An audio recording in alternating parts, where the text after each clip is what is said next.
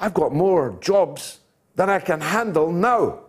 Not because I need the money, I'm in no need of money, but because I am determined that the things I stand for, opposition to imperialist war, the grand larceny of the country that used to be called Palestine, and the suffering of its millions of citizens scattered to the four corners of the earth. It's just as well they can't put them in a spaceship and send them to another world, because if they could, they would.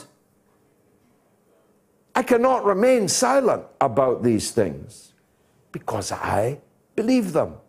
And I'm one of these strange political beasts that does things because they believe them. And guess what?